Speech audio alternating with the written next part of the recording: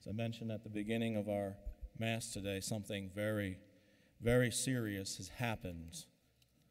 And so I'm going to be reading to you a letter from Bishop Ricken.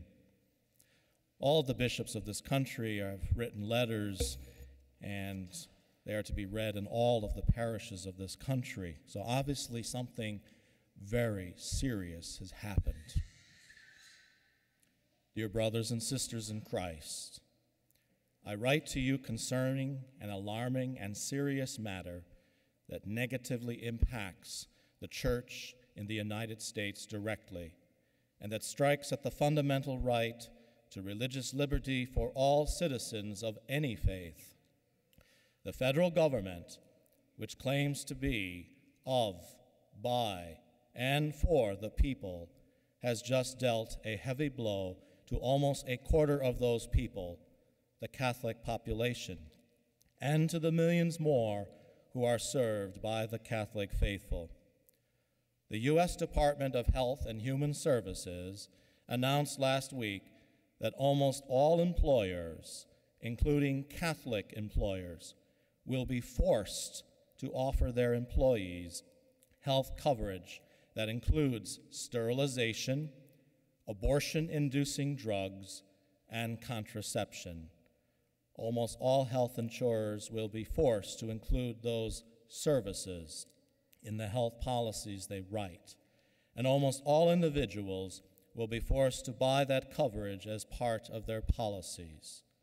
In so ruling, the administration has cast aside the First Amendment to the Constitution of the United States, denying to Catholics our nation's first and most fundamental freedom, that of religious liberty.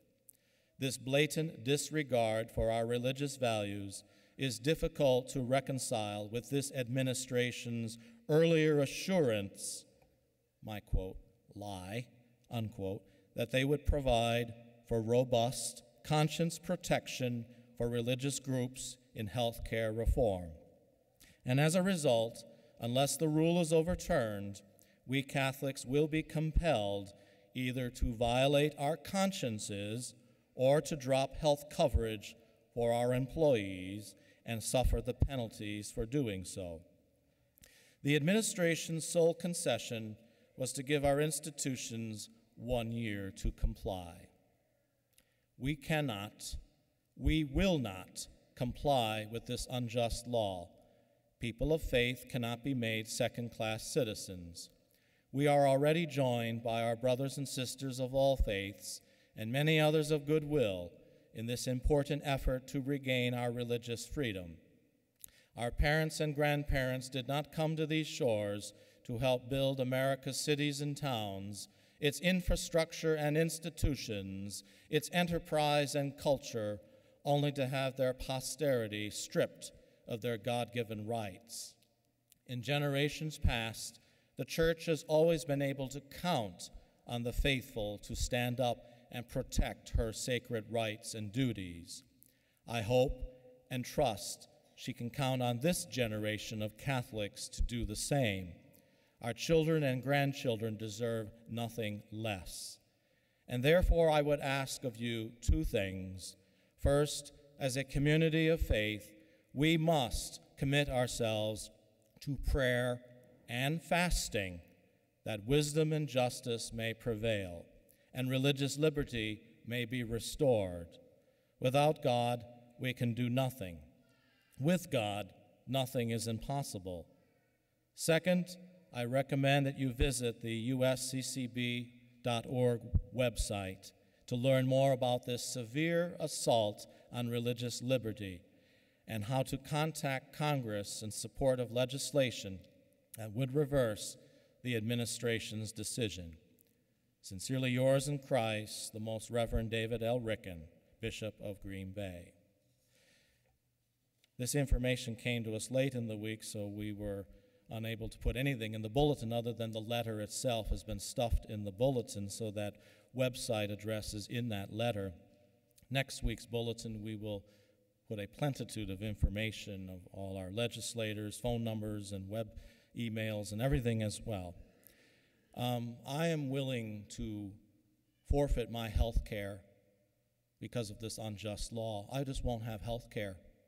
And if I die early, I will die as a martyr then, and that means I go right to heaven. So thank you, administration. Maybe you'll do a favor for me. And I shouldn't be so light about that. But probably I will go to jail instead, and I'm willing to do that as well. This is a very, very serious assault from our government. We need to do something. We just can't say, well, someone else will take care of it.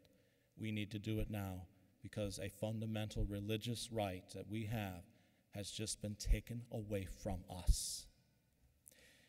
The Bishop of Peoria, Illinois, has asked all of his priests to begin including the prayer to St. Michael in his masses because of this.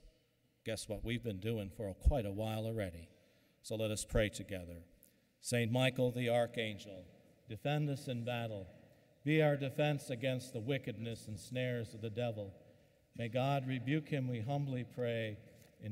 O Prince of the heavenly host, by the power of God, thrust into hell Satan and all the evil spirits who prowl about the world seeking the ruin of souls. Amen.